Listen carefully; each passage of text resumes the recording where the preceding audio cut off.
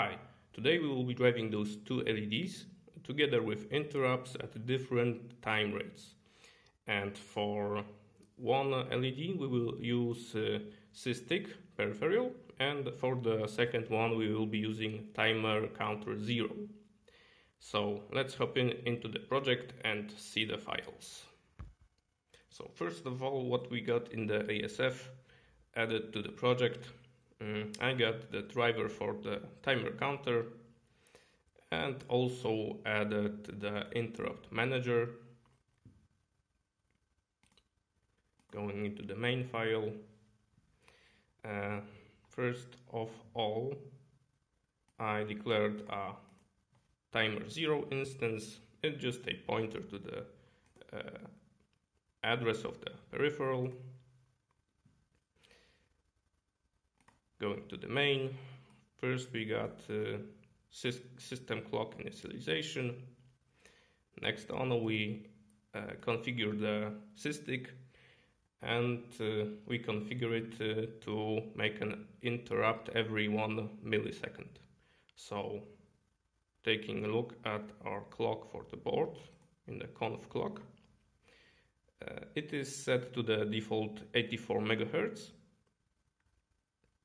So going back, we can see 84,000 minus 1. It will do exactly every 1 millisecond an interrupt. After that, we make sure we have enabled the interrupt with some priority setup.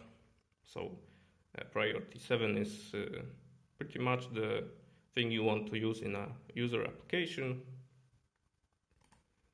Next on we got the clocks for the GPIO, for the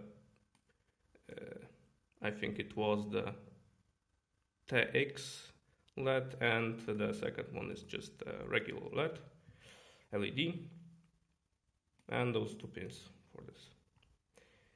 Okay, so now the question is, where do we got the interrupt for the Systick going on?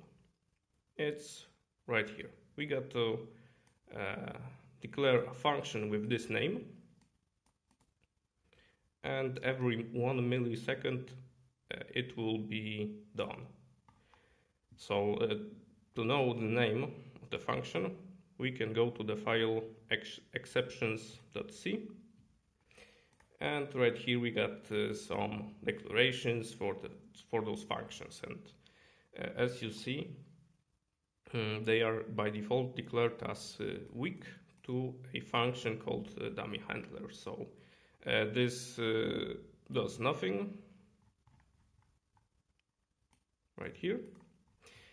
And if we declare a function with this name somewhere in our own files, that it doesn't have the weak before it, this function will be taking place instead of the dummy handler. So we got it enabled, declared right here, so it will execute this part of the code. Okay, so what we got? So we have a counter which we increment every time we are in the Systick handler, and if it's above this value, so this will be something like 1 and 3 seconds.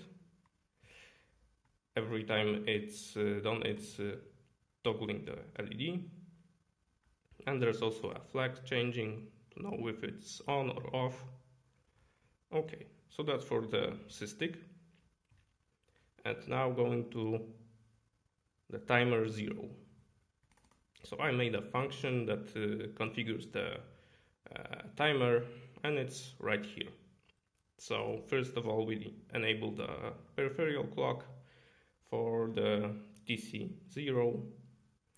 Next on, make sure to make the write protect disabled, so you can configure registers. Next on, you init the timer, so the structure, the pointer to the address, actually, the channel of the timer, so in this case 0, and the configuration for the timer. So I made it to count from 0 to a value that I write to the RC register, and the clock for the timer is set to clock 3. Now what's the clock 3? Let's take a look at the datasheet.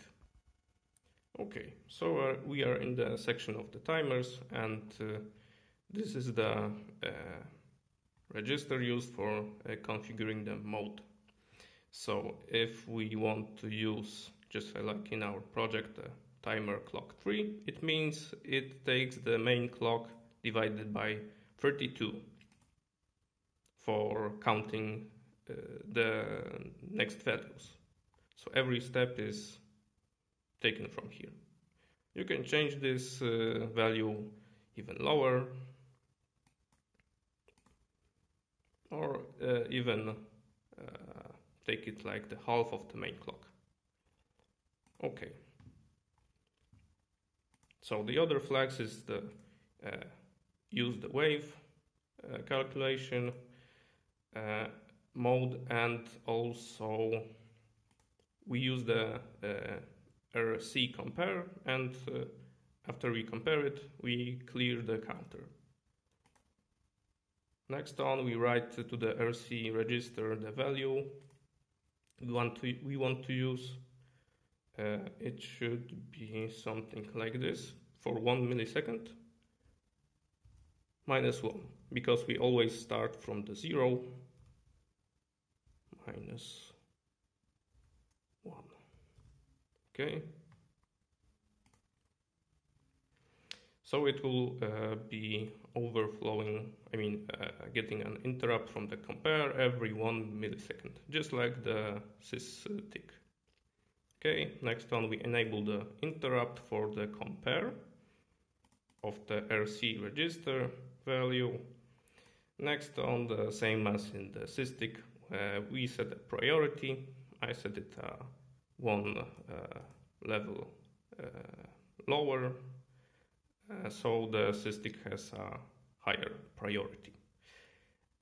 And also we enable the interrupt for the timer counter 0. And after this, we have to start the timer.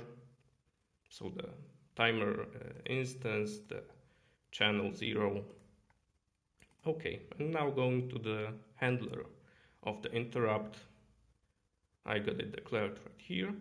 And there's one thing you got to always do, and in the interrupt, you have to simply read the status of the timer, and this is done because you need to clear the flags for the interrupts. If you don't do this step, it will be always an interrupt. So although the timer didn't do any interrupts, it will be always an interrupt. So make sure to always read the flags so it clears them. And the rest is just the same as in the Systick handler, just different values. So the tick reload is different, 1 second. The tick counter value, the variable, also different for the timer counter, and the flags. And the most important, the LED is different pin. Okay, so now let's change the timing. So let's go to this value, and let's blink the LED like 100 millisecond, and the Systick LED just something like 300 millisecond. Okay, so it built it. Now resetting the board. Okay, connected, and now writing it. Okay. And now let's take a look at the board. So the LEDs are blinking just as we intended to, and they are working independently. So thanks for watching. See you in the next one.